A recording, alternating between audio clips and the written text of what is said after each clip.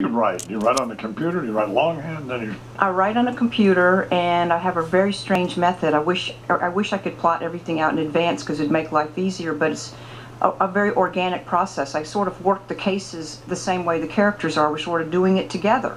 So this may surprise you, but I usually don't know who the killer is until very far into the book. And most people you would assume that I've already picked that person. Doesn't work that way. I usually find out very close to the time that Scarpetta finds out, oops, this is not a good person to be with right now.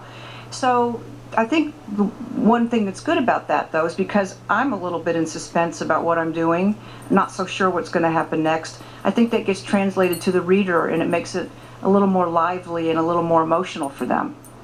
That sounds insane.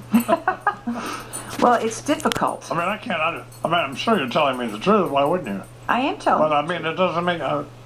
why wouldn't you play it? I can't.